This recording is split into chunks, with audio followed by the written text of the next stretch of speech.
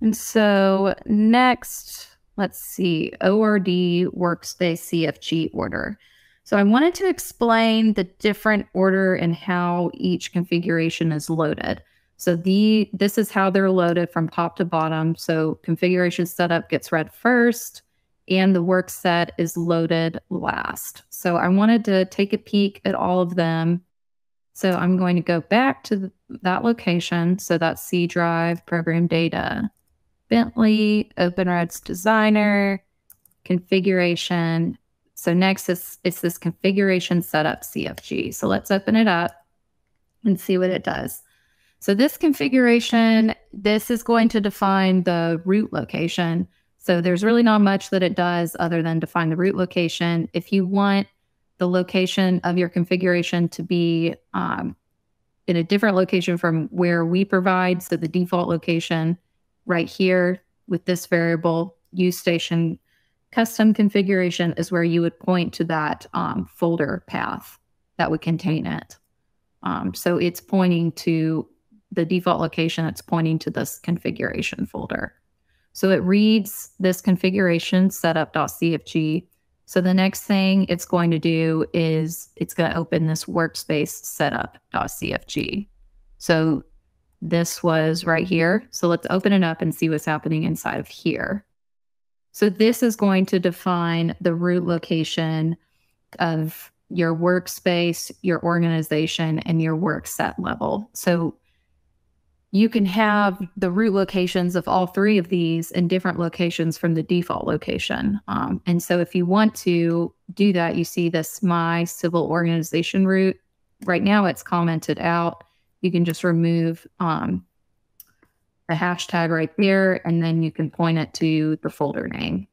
So you can see the title block, that's for the organization. You're able to do that for the workspace and the work set as well. So this sets the root locations of the folders for your workspace. Don't save that. And then next is the standards.cfg. That's within this organization folder. And this loads a lot of the platform type standards that you'll see. And that one is what is loaded next. So you can see a lot of these MS underbar variables right here that are defined in that one. And so next, you would assume that the organization is what loads next. Well, no, this is where it gets a little bit confusing. The next one to load is the workspace CFG. So I'll go through and show how OpenRoads loads the organization level. So I'm going to open the workspace CFG. So I'm demonstrating this with this Imperial Standards. So I'll double click and expand it. And you can see that the very first variable right here, civil organization name. So within the workspace configuration, it tells you which organization to load under. So it says, okay, I'm a workspace and I want to load under this organization. So that is being defined within the workspace CFG. So you can see that this specific workspace, it says, I want to be opened in this Civil Default Standards Imperial organization.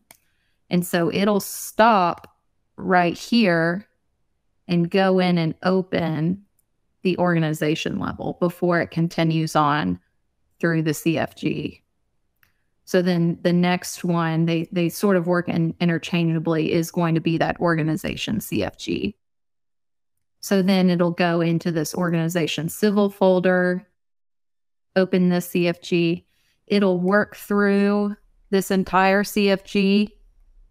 And this is going to define all the variables that are going to load the standards at the organization level. And then it will come back to the workspace CFG and continue down and work through the variables that define all of the standards that are set at the workspace level. And then finally is the workset CFG.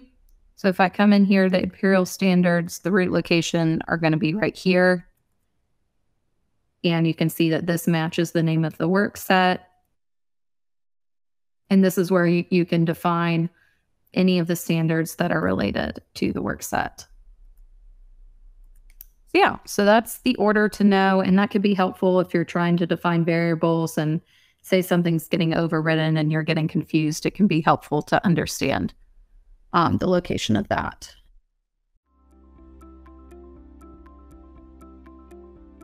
If you found this video helpful, please give it a like. If you want to see more such series, consider subscribing to our channel.